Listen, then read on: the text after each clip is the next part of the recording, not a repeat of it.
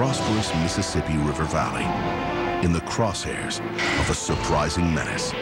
It'd be like looking at Katrina 3-4 times in a row. A catastrophic event that resonates across 300,000 square miles. There are 10 million people in that area. Survivors left without water, power, or heat. Roads and bridges destroyed, making rescue efforts impossible.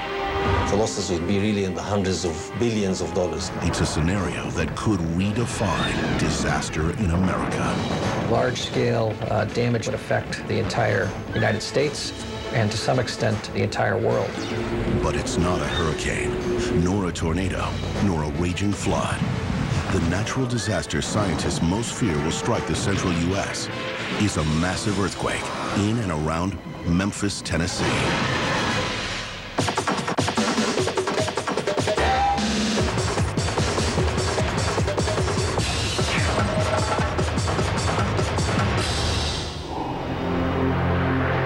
Memphis, the birthplace of rock and roll, the home of Elvis Presley, and some of the best barbecue in America. But this city also has a deep secret. Hidden far below the Earth's surface, 40 miles to the northwest, is the New Madrid seismic zone, and it's highly active. We have about 200 earthquakes per year. Residents can't feel most of these earthquakes because they're small and occur miles below the surface. But eventually, they will, when the fault zone delivers a monster quake. Time is ticking. It's a danger most Memphis residents are largely unaware of, leaving them unprepared. I've heard them in California, of course. Not earthquakes in Tennessee, no. If there's an earthquake, I'm getting the hell out. I'm getting out of here. Scientists warn the New Madrid zone is capable of unleashing a quake large enough to be felt from Louisiana to Canada. It would bury Memphis and devastate the entire region, including other major cities like St. Louis. This isn't your garden variety disaster.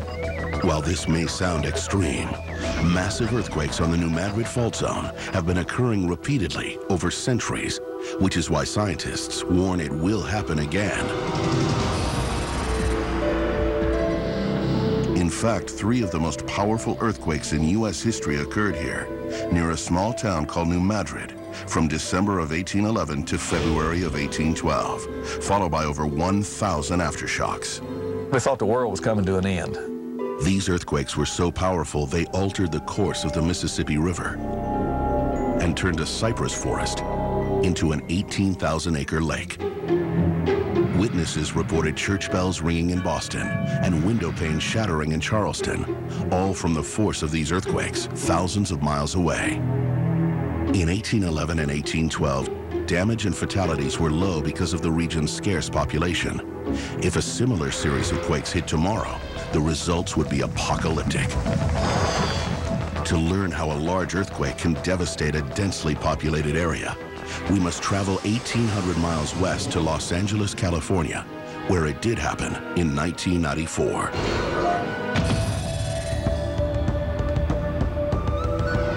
California's earthquake country. About 3/4 of the national earthquake risk is located here in California. Most people think that risk is created entirely by the San Andreas Fault. But California's earthquakes don't always occur on the San Andreas. In fact, Southern California lies atop an intricate web of faults known as blind thrust faults. These are the faults that cause the mountains to go up and the valleys to go down. They underlie many of our urban centers, and they can have quite large earthquakes on them. The community of Northridge, California, about 20 miles northwest of downtown Los Angeles, sits right above one of these blind thrust faults. We didn't know it was there before the earthquake happened. Eric Pearson, an emergency medical technician, didn't know it was there either when he and his wife moved into a 6-building apartment complex called Northridge Meadows in December of 1993. The Pearsons are asleep in their 3rd-floor apartment, while 11 miles below ground, a blind thrust fault breaks. The force instantly unleashes deadly seismic waves. That rupture propagates along the fault at very high speed. about somewhere between 6,000 and 7,000 miles per hour. Within seconds, the quake reaches North Ridge Meadows. It seemed like an apocalypse at first. It seemed like the whole world was ending. The Pearsons' apartment is tossed in every direction. Then, without warning, the North Ridge Meadows complex falls a full story. It had a bunch of first-floor parking garages with the apartments above. During the intense shaking, the building basically collapsed on top of that first story. The Pearsons endure another 10 seconds of shaking until finally the ground rests. That's all I heard forever was car alarms and people screaming. You can hear people next door, down below, across the way. I'm just thinking the whole valley's been destroyed. The Pearsons know their apartment could collapse further any second. They must get out before an aftershock brings the entire building down. They quickly escape into the courtyard, but find a wall of rubble has sealed it off from the street. And the courtyard clearly isn't safe. So you can hear all the gas. You can hear it whistling out, and you can smell it.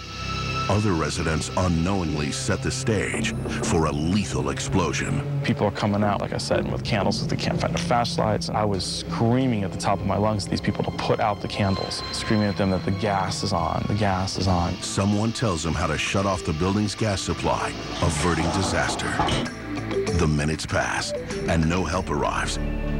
Pearson's terror begins to mount. But Pearson isn't concerned only with his life. He's worried about his neighbors who might be trapped in the building.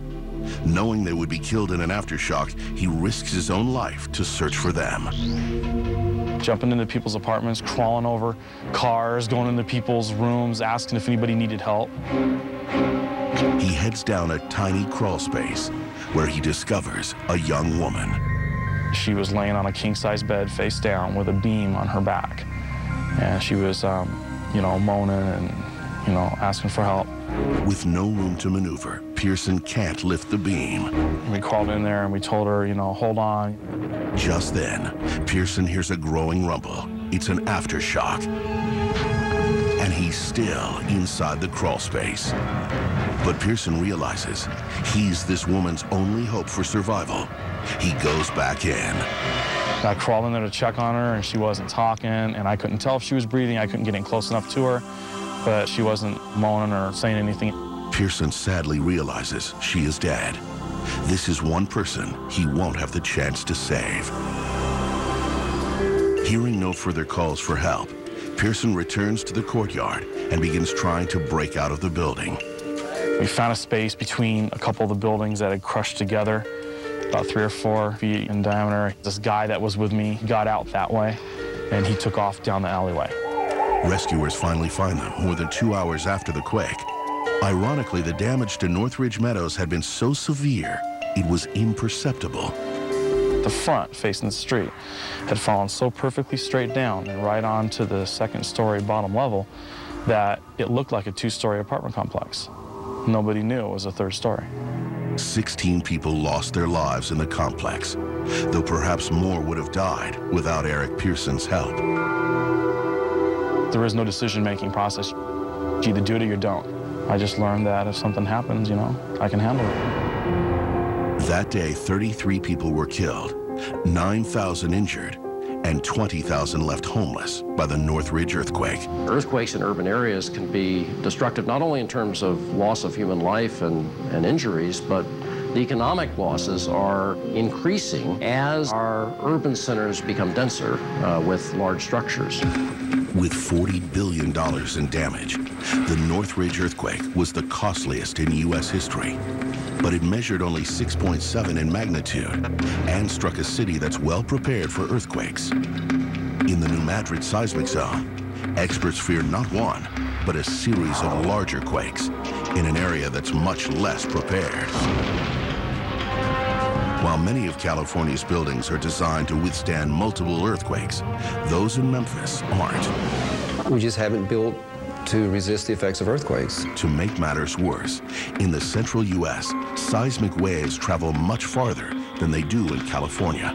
Compared to California, It's a hard, cold, deep, continuous slab that allows energy to travel great distances. Typically, we could expect about 20 times greater area of damage than you would see in, say, California from the same size earthquake. Up next, how a new Madrid quake would change the way America views disaster. You get in there trying to restore order, and then you're faced with another event and another. A massive earthquake could destroy mid-America. If residents find this hard to believe, they wouldn't be the first. As a geologist, I think I was skeptical when I started working here in 1997 until I saw a catalog of 4,000 earthquakes that have occurred since 1976. That averages out to 200 earthquakes a year. Fortunately, these earthquakes are small, but scientists estimate there's as much as a 40% chance the region will be hit by massive quakes again within the next 50 years. All of these earthquakes, big and small, occurred in the new Madrid Fault zone. And this part of North America was being stretched apart, pulled apart by plate tectonic forces. Over tens of millions of years, this caused cracks to form across the North American plate, creating a major rift, now known as the new Madrid seismic zone. Had that rift in the Earth's crust been completely successful, we'd have a new ocean here. That depression was filled by sand and clay from rivers and oceans over the eons. Though the rift is now covered by sediment, the massive dent in the Earth's crust is still there, posing an extraordinary danger to Memphis. Those ancient cracks are now being squeezed by modern plate tectonic forces, causing today's earthquakes. Scientists are studying these earthquakes to try to predict the magnitude of future quakes. But because the faults in this seismic zone are buried so far underground, they face huge obstacles. After an earthquake, in many places, you can take a tape measure and measure how much the fault moved. That's a pivotal piece of information. We can't do that here. Everything is very deep. It's a very distorted picture. When they rupture, scientists fear the new Madrid faults will produce not just one, but a series of large earthquakes. They seem to go off big. There seem to be several, if not multiple, tens of events. And experts fear it could suddenly happen one quiet afternoon. 2 p.m., Memphis.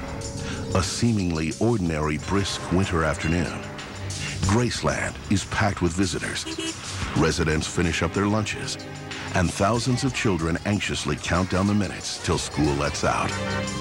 But this is no ordinary afternoon. 40 miles up the Mississippi River and 2 miles below the basin, the fault on the southern end of the new Madrid seismic zone ruptures. It unleashes a magnitude 7.4 earthquake. Seismic waves lash out from the quake's epicenter at 7,000 miles per hour. They make the 40-mile journey to downtown Memphis in 18 seconds. And you don't have time to be afraid. The ground begins to shake, causing tall buildings in downtown Memphis to sway. Large fissures open up in the streets and erupt with sand, coal, and flashes of light. Memphis residents are immobilized by shock and fear. And I don't think we're going to react as quickly as we need to. After a few seconds of shaking, only piles of bricks remain where buildings once stood. Of the 5,000 unreinforced masonry buildings, about 300 or 400 of them are school buildings. Thousands of children are trapped, injured, or dead. People inside their homes don't stand much more of a chance. 95% of the building stock in Memphis are wood frame houses. Most of them are not designed directly for seismic excitation. The thrusting earth wreaks havoc on Memphis neighborhoods, painting a disastrous scene. Whole areas of maybe 2,000 or 3,000 houses and not a single house standing. After 30 seconds of this violent shaking, the DeSoto Bridge buckles into the Mississippi, cutting off vital access to the city.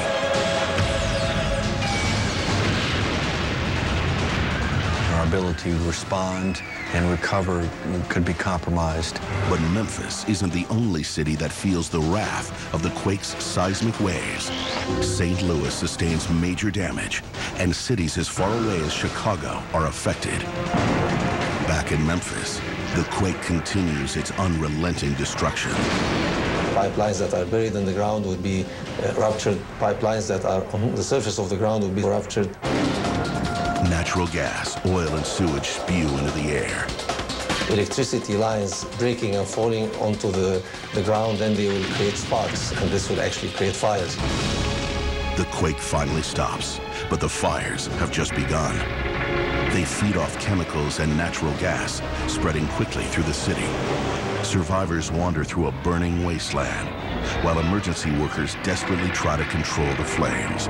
Then you want to extinguish them, but there is no pressure in the water pipeline. Night falls in Memphis, but the city still glows orange with fire. A catastrophe not just for Memphis, but the entire Northeast. About 40% of the natural gas that feeds New England came in and around the New Madrid seismic zone from the Gulf Coast. After 7 unrelenting days, relief workers finally managed to put out the fires, tend to the most severe medical emergencies, and evacuate parts of the city. Then, the unthinkable happens. Another violent earthquake, even larger than the first. This monstrous quake brings down almost every structure left standing. It will look like an area hit by a nuclear explosion. In the end, thousands of people are dead. Hundreds of thousands are injured. Economic costs soar over $100 billion. It would affect absolutely everything across the board. It's a disaster of epic proportions, forever changing America's perception of catastrophe. Plans just have not addressed that scale of disaster. We've never been faced with that kind of disaster. Up next, bracing for catastrophe. Will Memphis be prepared in time? As far as we've come, it's only the tip of the iceberg. I've traveled Scientists warn the threat to Memphis is undeniable. An earthquake will one day ravage the city and its surrounding areas. The clock is ticking, and officials are rushing to get the city prepared. We can't put it off. Every day we're working towards addressing this hazard. We have a lot of infrastructure here, buildings, bridges, pipelines that are vulnerable to the effects of shaking from an earthquake. In 2000, Memphis embarked on its most ambitious retrofit so far of the DeSoto Bridge that carries 3 interstates across the Mississippi into Memphis. But this $170 million project is already 2 years behind schedule due to a lack of funding. Officials are struggling to decide how best to spend the rest of the limited funds available for retrofits. The most important bridge to retrofit is not necessarily the one that gets the largest average daily traffic. It could be one that's in another part of the city that's next to some very critical facilities that the emergency management needs to have access to after an event. The decisions require a level of understanding of the Memphis infrastructure that doesn't currently exist. However, at the Mid-America Earthquake Center in Champaign, Illinois, Jerome Hajar and his colleagues are working to fix that problem. We've been developing software that can do regional loss assessment and decision-making to help prioritize how we retrofit. The software uses aerial photography in combination with data that predicts how buildings will react in an earthquake to pinpoint critical structures that must be protected. As far as we've come, it's only the tip of the iceberg. The system may not be completely ready for another 2 to 3 years, and it could be decades before all the necessary retrofits are finished. In the meantime, Mid-America needs a response plan to mitigate the effects of a major quake. Jim Wilkinson heads up the organization dedicated to developing that plan, the Central United States Earthquake Consortium, or CUSEC. So in order to look at these types of catastrophic disasters, we've got to go sort of beyond the norm. CUSEC is organizing a post-disaster strategy that would pool the resources of FEMA and 8 states across the region. But the power of the New Madrid Fault Zone poses tremendous challenges.